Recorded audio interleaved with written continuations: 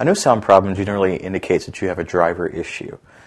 So what I would recommend that you do is go to your manufacturer's website, Dell or HP or whoever, and download the most up-to-date driver from their website for your particular model. Models are generally on the front of the machine. This goes for the same for laptop or desktop.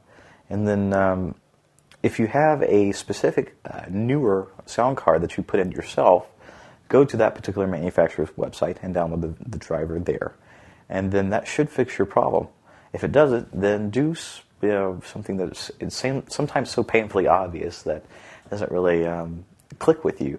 Check the actual connections on the machine. Also, a good test is to take an iPod or CD player or anything with a headphone jack and plug it into the green connector that's on your speakers to make sure your speakers are working correctly as well. Sound card problems generally originate from malware being on your machine.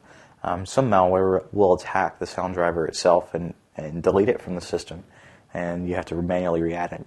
So one good deterrent to keeping this from happening is to get up-to-date antivirus and malware protection like Spybot or Adware, and also make sure those programs are up to date.